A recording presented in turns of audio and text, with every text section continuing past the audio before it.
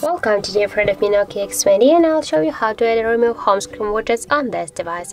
So you should just hold for a while the screen and here, then click to the widgets icon.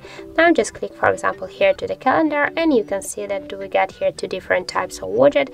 We can for example add the calendar schedule, so hold for a while the widget and drag it here to this section. You can change the size of the widget if you want. You can make it smaller or bigger by this way. Also, we can move this widget here on the screen, and just then we can also create a new widget with the screen, or just if you want we can remove the widget by this way. So that's it. Thank you for watching, and if you find this video helpful, don't forget to leave a like, comment and to subscribe our channel.